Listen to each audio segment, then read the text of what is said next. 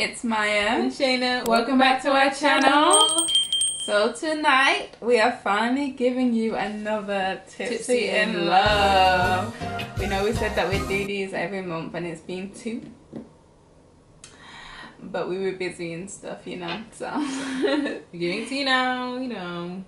So yeah, the topic tonight is going to be, we have 2 topics. The first one is feeling like your queer relationship isn't enough / celebrated enough / treated the same as a straight relationship. And the second topic is right person, wrong time. Do we think that's a thing or not? But yeah, so we're just going to get straight into it and we hope you guys enjoy. Don't forget to like, comment, and subscribe. And follow us on all platforms by the name Maya X Shayna. Yes. Make sure you subscribe, guys. Get straight into the video. Bye. Just to make sure that we actually get tipsy, because I always say, and I'm like, I never feel like we get that drunk in our videos. Yeah. So we're gonna. What? Ensure we get there this time. So what are we doing? So we're chugging this. We're bottoms up in this glass. Bottoms up in it. Yes. So just chugging it.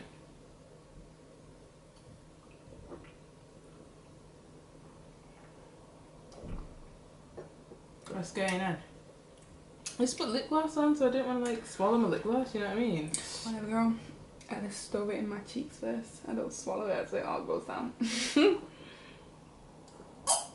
Okay, so we're gonna be starting off today with feeling less than in a queer relationship. Yes. Yeah, and what made us come up with this topic is just like personal situations that we've had, like stuff that has like happened to us or not happened to us, but you know, just like things we've noticed, like being in a queer relationship. Things I've noticed being in a queer relationship as opposed to being in a straight relationship. What's that? I thought you were starting with the galavante. I don't know where to start, to be honest. I would say the reason why I said like feeling like queer relationship isn't enough is just because obviously we can like, obviously mostly what we see in media is straight relationships, but also like for the most of us, probably like in our families we might be the only gay, or we might be like one of 2 or something. There's never like rarely there's ever like a family full of gays, you know, unless like, you're raised by 2 mums or 2 dads. But even then, child, the family still might not be full of gays. I guess obviously like you can bring this back to like growing up. As for me, growing up, and like my mum would tell me, oh, she wants me to marry a black man. she can't wait till I have like, not she can't wait, but oh, like when I have a husband, da da da da da da da. So obviously like being in a queer relationship, I don't have like a man, I don't have a girlfriend, but all my family has been expecting my whole life is for me to end up with a boyfriend. So then just that alone, it doesn't feel like enough. Feel good, but it's not. But you just know that it's not what your parents had in mind for you, and even though that doesn't mean that it's like not better, it's still like, you know, that can still be disappointing. Yeah, because they had different expectations for you. Head. Yeah, they had different ideas for you and what you were gonna do, and you having your own kids of a natural way. But even then, like, you can still have fertility issues when you go try to have kids, or I don't know, he might have issues, or there might be issues. Yeah, and I wish people would take that into consideration, because like honestly, like people will be like, oh, it's not natural to have kids that way, but then there's women who can't have kids. So you're saying that she's not a real woman because she can't have kids, and then that gets into trans rights and being like, what? So you're only the main idea of femininity and being a woman is around being able to reproduce. When it's not. It's not my whole identity. If it is your whole identity as a woman, then that's you. But don't assume that it's every woman's identity is to be a mother and have kids. What if they literally do not want to have kids? Anyways, this is getting on a different topic, but it's getting on a different topic. But yeah, so I feel like even from experiences that I've had, say like a family member would refer to us as like friends or someone's little friend, or not really say and acknowledge what we are to each other, which is and like it doesn't make when you you feel introduce yourself sometimes too, when we introduce ourselves sometimes, like if we're around family, or sometimes even if we're around people that we don't really know that well, I'll speak for myself, I will feel a bit weird sometimes saying, oh, this is my girlfriend, or oh, this is my fiance. I'll just be like, oh, this is Shayna, because you don't know how people are going to react. You don't. And like even that alone, it's like, how can I feel comfortable introducing my fiance as my fiance? She's my whole fiance. Like just things like that. And also I noticed, like, say if we're like around, I mentioned before being around family, and like there was an instance, and like one of my aunties, she brought her like boyfriend around who she just started singing, and I just noticed like just the way people would interact with them, but like, oh my god, you're so cute together, oh my god. And like I just would feel like people don't really do that for us, you know, don't really ask us questions about our relationship. There wasn't as much of a genuine interest to the in-depth questions of our relationship. It was more, it kind of felt more like they were just like, oh, we don't want you to feel, and we want you to know that you're accepted, which is very different than taking a genuine interest in the relationship. Yeah, it's like treating it different. Yeah, like even like, yeah, you're not really asking me about the relationship as it just being a relationship. It has to be a queer relationship. Yeah, you said lesbians, but you know that we accept you, like, no matter what it is. Like, even if she was this, even if she was purple, it's like, yeah. But I mean, if I do feel like even when you were saying it then, I do feel like we did still get that, but because it has been a little while since we were a new couple, we may not have gotten that. Because I mean, I remember your first, not big family party, but when I meant like more your dad's side and like other parts of like your grandma's side of the family that I hadn't really met before, they were giving that. Really? Yeah, they were like, oh, you guys are so beautiful together. Oh. Yeah. I'm not saying, maybe I do just forget because it is. Yeah. But it just can be perceived differently when you know that you are different. Yeah. So you're just like hyper aware of everyone. Yeah. And I don't know if anyone else gets this, but like we've mentioned a few times that this is both mine and Shane's like first proper relationship with another woman. Yeah. So, and like we've both dated men before this, and so like so like in my head sometimes like I will like, and this is just based off like other people's perceptions, what I've came to learn from the world and stuff, I'll just sometimes feel like the relationship doesn't feel real just because I feel like I don't know, it's supposed to look a certain way, and because it doesn't look that way, then or because we don't operate that way. Yeah. Like you know what I mean? I feel like because we always reference it to straight couples because that's the norm. You know what I mean? Where the other, they're the norm. I feel like straight couples are encouraged to kiss a lot more than queer couples. You know what I mean? They're like, oh, give her a kiss. Oh, give her a kiss. You know what I mean? That doesn't really happen with. I haven't seen that happen really with any gay relationship.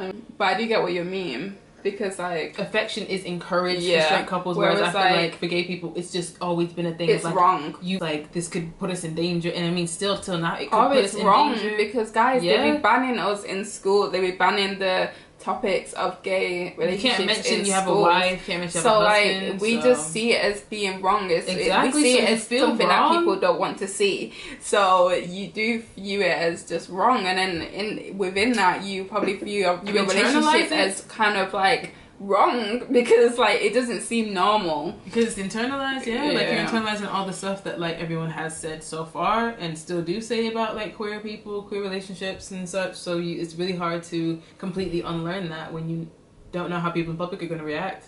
You can't. That's sometimes true.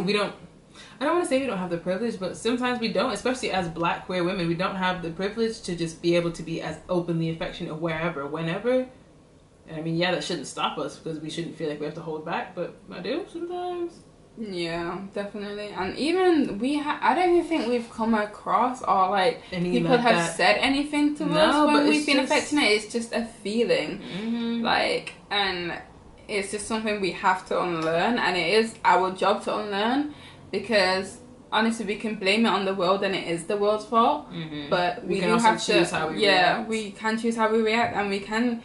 Like, you just have to unlearn. You have to unlearn everything. And honestly, like, we've both chosen to be in a lesbian relationship.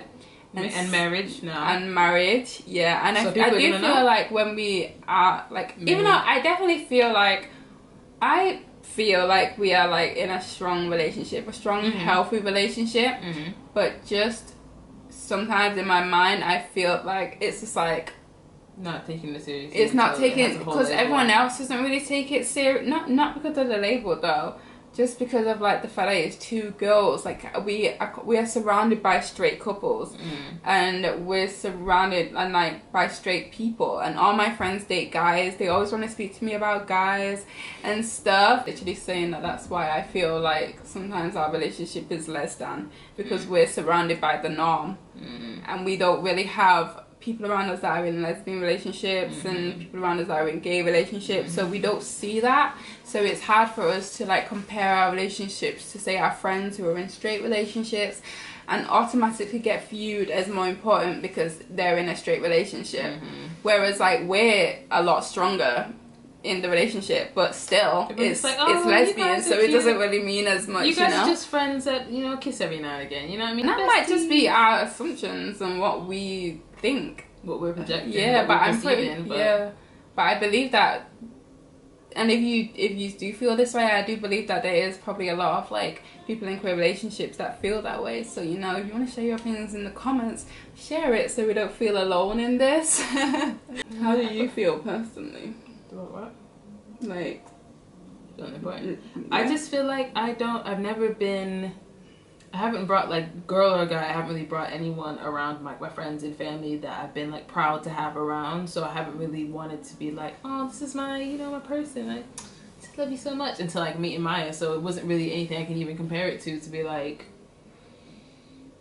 to really tell that like if the people in my life take it, if it's perceived differently. Hey guys, I feel like I was slightly going off topic and didn't really get my point across, but I was trying to say that my queer relationship feels like it's less than because I have multiple barriers and blockers in my mind that make me rethink or reconsider how I should show affection to my partner, whether that's to do with my own personal issues with being uncomfortable with intimacy. But I feel like it is a harder comparison for me because I've only brought one person home before Maya. But I did notice some differences with how we were presented and described to other people. I was saying to Maya the other day, I was like, remember, we gave each other nicknames that we literally have never called each other out loud because we were uncomfortable just calling each other babe and baby. It was like, guys. It just made us feel we like were so cringe. uncomfortable with that at the beginning, and we still kind of are. We're just kind of we're like, better with it now, we're definitely better with it, but that's like with time, and just like kind of trying to force it because, like, honestly, like, we were like, why don't you call me babe? Like, why you call me by my name? Like, we'll say words like any day. Like, we go sit here and like list what we love each other like down and do all stuff like that. But like, I don't know, is it typical soppy shit being like, oh babe, you're my world? I don't even know. My lifelong. But yeah, we don't really say that stuff like that, but we have started like trying to call each other babe and like baby and stuff, and like trying to be a bit more cute, because I mean, I don't know, like obviously I really love my name, so I don't really mind if she calls me my name. So like, everyone calls me my name. You don't have anything special for me. Yeah, that's true. It feels like we should have something that's just like for us. Yeah. But you know, soon we'll be Mrs. and Mrs. I'll be like, my wife. Wifey. My wife. The next topic is right person, wrong time. I personally feel like this is a thing. I do feel like, yeah. I do feel like it is a thing. I don't know. It's weird. Because I feel like it is a thing and I feel like it's not. Right? So I feel like it is a thing, but there's also... Man, we said we're gonna get tipsy, no? Yeah, but I don't want to throw up. It's not so weird. Alright, so I feel like it is a thing because I feel like the circumstances can be wrong for like a person that seems really much right for you, but how are they right for you then? Can I finish my sentence before you come with your butts and your devil's advocate? You took a pause and I took advantage of the pause. Alright, Dory. Alright, Kyle. Anyways, I feel you can be right person, wrong time, because say if you were dating when, I don't know, when things weren't going right in your life, things were going all left and shit, and you weren't able to even focus on your relationship being healthy, being productive, being loving, you're not even in the right mindset, then you need to take time to be by yourself and sort your life out, or sort yourself out to actually be ready for the right person. But it was the wrong time because you were not ready for the right person. You know what I mean? I understand your point. But I don't believe in the right person one time, just because I think that me and you have both not been ready for this relationship, and I believe if it was the right person, they'd be ready to take on the baggage and grow with you, like we have done. Like, I don't feel like there's ever a wrong time. Why would there be a wrong time? Just get in the relationship and like. But what if you can't? What if like there are so many factors to why people don't get in relationships or why relationships don't work out? Well, then that is not the right person. What if why not though? What if you feel like because if it's the meant right to person? be, then it's meant to be. And But sometimes what if people it's can feel like it's the right person, meant to and be it turns in out a it's time not. and place where it's not even allowed to be, huh? You know, when I would believe in right person, wrong time is if you met a person and I don't know, circumstances made it so you couldn't be together, but eventually later in life, you met that person again and you were ready to be together. Is that not what I said? Although, no, you didn't mention ever meeting the person again. Well, back that's in what. life. If you didn't let your rebuttals get in, that's what I was gonna say. I was saying, okay, but even if people date younger and like I was saying, when they need to take time to get their stuff together and then go back, then try it again later on in life. Okay, I understand that, but some people say that wrong person, right time, they never come back to the right person, so therefore that wasn't the right person because you would come back to them, like you would find a way back together. Well, I don't know. If they died, you know, your right person died. Like, that's not the same. Girl. That's not the same. But like, right person died. I don't know, because now you're like confusing my brain and everything, right? But talking about it in a sense where it's like you don't come back together. I don't believe there is a wrong time. We're not talking about people that are like not of age and stuff. We're talking about people that are like met that person and you're like, oh, it's I don't know. Because I'm thinking about, I always, because you know, me and my I was trying to argue this point, but I literally can't. I don't know. Exactly, because I'm just like, I always think about the worst thing that can happen first, or like the circumstances that things would not work out first, which is not a great thing, not a great trait. But even if, like, for us, the things that have made it easier for us to even be in this relationship has been our family and like everyone around us kind of like accepting that, and like us being able to bring and interact and kind of intertwine our lives together. But if anyone else in our life made that difficult, it would be difficult being together. And I mean, would obviously, you like leave me? No. So what's the point you're trying to make? If you let me finish it, maybe you'll see. Go on, man. So I'm like, yeah, even not imagine if, but if you like really did take care about what other people thought about, like what your family thought about your partner, if your family were telling you that like, oh, I really don't see this for you, you know, I don't really see this for you, and you like took that into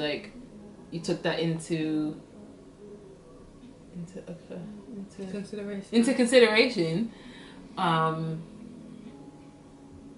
Yeah, I don't know. I feel like it can be either way, and obviously I do see Maya's point where it's like, how is it the right person if you guys never find the right time? But sometimes destiny be getting fucked up by shit, bro. Sometimes I just don't understand how there can be a wrong time to be with the right person. Cause I'm gonna be with that person. Like, I don't understand. But it may not be a good time. What could it be? I mean, the only thing, it might not be a good time, but you will get past that time.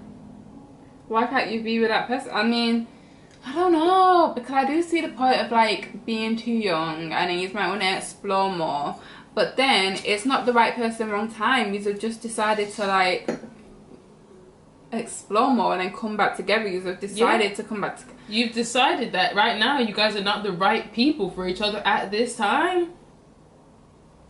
You're saying, but then how is it the right person? Because you decided that you're not the right person at this time. Because overall in life, you still might be the right person, because after you're done exploring, you're going to go back to that person like you said. Yeah. Let us know what you think in the comments. Food for thought. But yeah, I don't really know. Yeah. Because I just think if it was the right person and you would be able to like work through stuff and grow together. What if it's not something you can work? What if it's like mental health, something that you genuinely have no control over? Like you kind of control like what you put in your body and stuff like that, but you cannot control your brain chemistry. Why won't that person stand by your side and be with you whilst you get the help for that? It's easier said than done. It is, but then that's not the right person. They're not willing to deal with the hardships of you. I don't know, but I mean, I'm not saying in a way of like, this is always ifs, ands, or buts, because like, we can't speak for, I don't know, relationship situation that actually exists.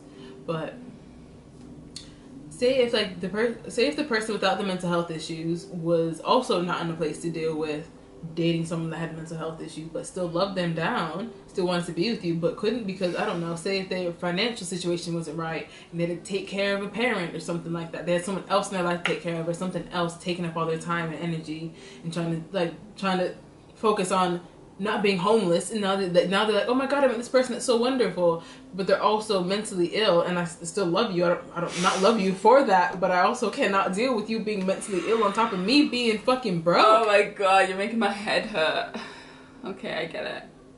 I have no more argument in me, to be honest. That was like a very short debate, because I can't, the way you've explained it, there are a lot of circumstances there are a lot of circumstances that you won't be ready for, and I feel like even with us, like when we were saying that we weren't necessarily ready, but we were when we got in the relationship. We were ready. We were ready to take. Yeah. I come out to my parents, yes, and I said I was looking for someone to love. I said the only person I can really see myself being with now is a black woman, because the only person who can understand me on all levels. It's because I wanted to. At a point further on, I was like, it's a bit much, you know. It's a bit intense. This is a lot.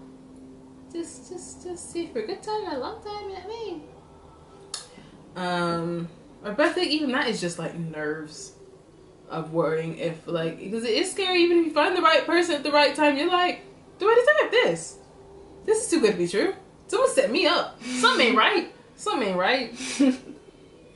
So yeah, you made a good point. I feel like there's not much else I can say on the topic. I guess you can meet the right person at the wrong time.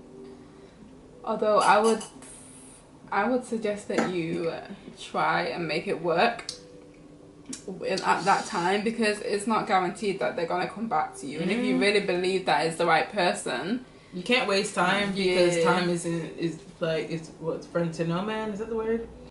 But yeah, I think that's the. I don't know if we have anything else. No, I feel like that could be the end of the video. Can't lie. I mean, sorry, we did better this time, guys. And I feel tipsy.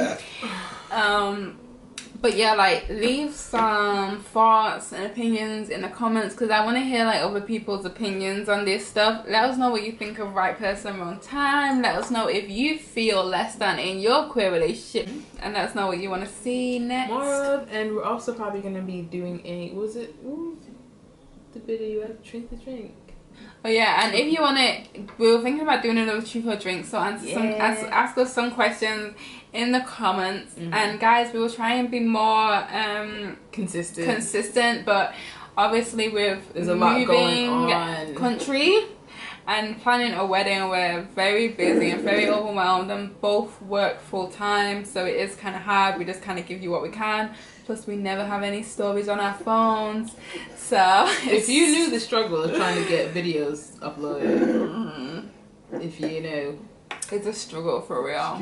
But yeah, we are going to try and be more consistent, and we're going to try and give you more wedding content. Let us know what you want to see. We have stuff coming. Yeah, let us know like what kind of wedding content you want to see. Like, we do have some like clips, like stuff of us like going along the process, and we're gonna like put that into like some sort of video for y'all. But yeah, other than that, don't forget to like, comment, and subscribe, and we'll see you in the next one. Bye.